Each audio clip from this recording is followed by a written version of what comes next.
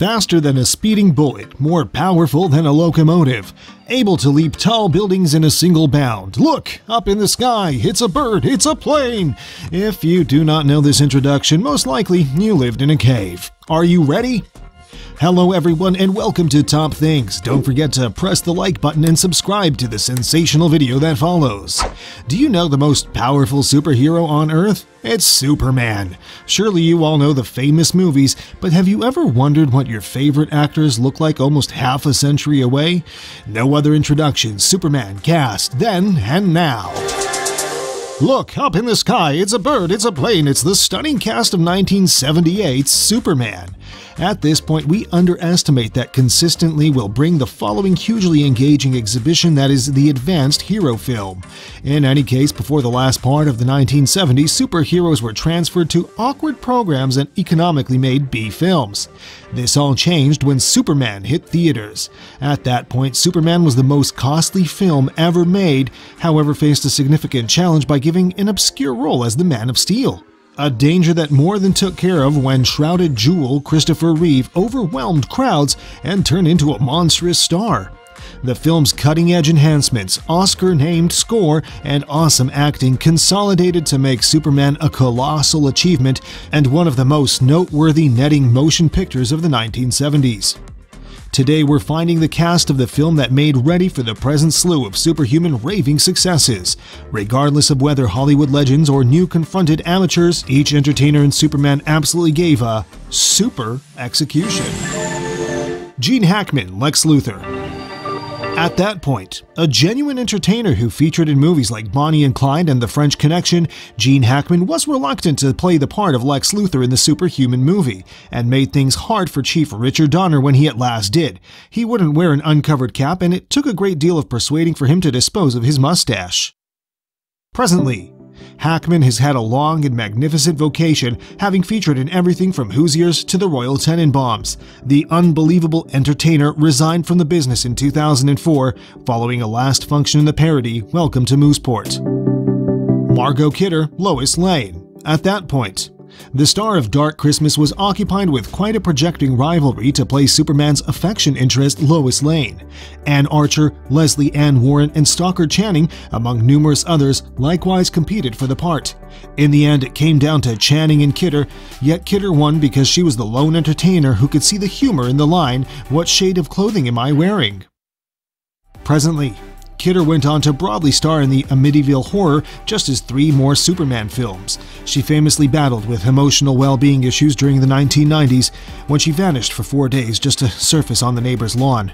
Her latest film is Matt's Chance, featuring the similarly questionable Edward Furlong. Valerie Perrine, Eve Teschmacher. At that point, the function of Eve Teschmacher was initially offered to Goldie Hawn and Anne Margaret, who both needed an excessive amount of cash for the part. Valerie Perrine, star of The Last American Hero and Lenny, took the piece of Eve, Lex Luthor's sweetheart and associate. Presently, Perrine proceeded to star in Superman 2 and Cannonball Run. She actually keeps on acting to a great extent, most as of late springing up on a scene of the TV arrangement Lights Out. Terence Stamp, General Zod.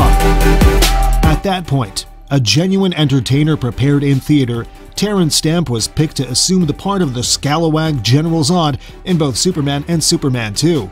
He had recently been selected for an Academy Award for Best Supporting Actor for his function in Billy Budd. Presently, Stamp has given a few widely praised exhibitions, most outstandingly in The Adventures of Priscilla, Queen of the Desert, and The Limey. From 2003 to 2011, Stamp returned to the Superman universe and gave the voice of Jor-El, Clark Kent, Superman's dad, on the Warner Brothers arrangement Smallville. Marc McClure, Jimmy Olsen. At that point, Marc McClure beat out Jeff East, who depicts a youthful Clark Kent, for the function of paper picture taker Jimmy Olsen. McClure repeated the function in the following 3 Superman films and in Supergirl. Presently, McClure proceeded to star in each of the 3 Back to the Future motion pictures, That Thing You Do, and he had a function in both the first Freaky Friday film in 1976 and the 2003 revamp. Most as of late, he showed up in the dramatization Ice, Nixon. Sarah Douglas, Ursa. At that point, Sarah Douglas captured the piece of Ursa, Zod's second in order, after entertainer Carolyn Monroe turned it down. Douglas was one of 600 entertainers to try out for the part, which turned into her first significant job. Presently, Douglas proceeded to depict Pamela Lynch for 2 seasons on the early evening drama Bird of Prey Crest, prior to getting back to the science fiction type with parts in Babylon 5, Solar Babies, The Stepford Husbands, and The Return of Swamp Thing. These days, she does a great deal of voice work for TV, including Superman the Animated Series. Jack O'Halloran, Non. At that point, the resigned heavyweight fighter had shown up with the incredible Robert Mitchum in Goodbye, My Lovely. For Superman, O'Halloran filled the role of Non, Zod's forcing and quiet subordinate. The fighter-turned-entertainer says it was his plan to make Non an uncorrupt character who uses sounds rather than words. Presently, O'Halloran had a couple of all-the-more acting jobs outstandingly in Troll and The Mob Boss, and in 2008 he declared designs to open his own chain of film studio offices. In 2010, O'Halloran distributed a book called Family Legacy, in which he subtleties his relationship with his dad, Albert Anastasia, the previous top of the Gambino wrongdoing family. Annette O'Toole, Lana Lang. At that point, the function of Lana Lang, Clark Kent's youth darling in Superman 3, initially went out to Jennifer Jason Leigh, who turned it down in light of the fact that she believed she was excessively youthful for the part. Annette O'Toole, star of Feline People and 48 Hours, played the job. Presently, O'Toole reappeared the Superman universe in the function of Martha Kent, another of the Clark Superman, in the Warner Brothers arrangement Smallville. She's likewise hitched to incredible comedic entertainer Michael McKean. Pamela Stevenson, Lorelei. At that point, actress Pamela Stevenson assumed the part of Lorelei, partner to the despicable Ross Webster, who claims to be somewhat of an imbecile to trick individuals into getting what she needs in Superman 3. Presently, the New Zealand-conceived Stevenson turned into the principal non-American Saturday Night Live cast part during its 1984-1985 season, where she had practical experience in doing right-on-the-money pantomimes of mainstream society symbols like Madonna and Cyndi Lauper. Stevenson, presently Pamela Stevenson Connolly in the wake of wedding comedian Billy Connolly, has a PhD in clinical brain science and her own Beverly Hills-based private practice. Robert Vaughn, Ross Webster. At that point, Robert Vaughn had recently featured in The Magnificent Seven and Bullet, prior to marking on to play detestable multimillionaire Ross Webster, the man Superman should prevent from assuming control over the world's oil supply in Superman 3. Presently, Vaughn is very acceptable at playing the lowlife and has done as such in a few movies, including Trey Parker and Matt Stone's games parody, Basketball. John Cryer, Lenny. At that point, just 1 year before being given a role as Lenny Luthor, child of reprobate Lex in Superman 4, The Quest for Peace, John Cryer had become well known in the exemplary John Hughes film Beautiful in Pink.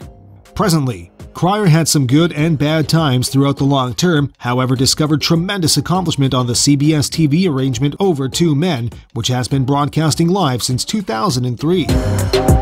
Mark Pillow, Nuclear Man. At that point, Mark Pillow had never acted in a film before Superman 4 The Quest for Peace and was projected dependent on his actual comparability to Christopher Reeve. Pat assumed the function of Nuclear Man, which was inexactly founded on the Atom Man character from the Superman comic books. Presently, Pillow never acted in another film, and however he had some minor TV jobs, the disappointment of Superman 4 basically demolished any opportunity he had of having a movie profession. Mariel Hemingway, Lacey Warfield.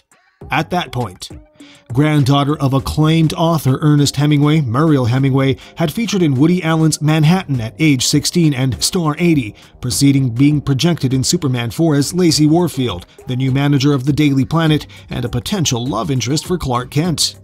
Presently, Hemingway proceeded to show up in the famous lesbian kiss scene of Roseanne and featured in the fleeting ABC arrangement Common Wars. Most as of late, she showed up in the narrative Running from Crazy. Hemingway got her granddad's talent for composing and has distributed 3 books, including a journal and a cookbook.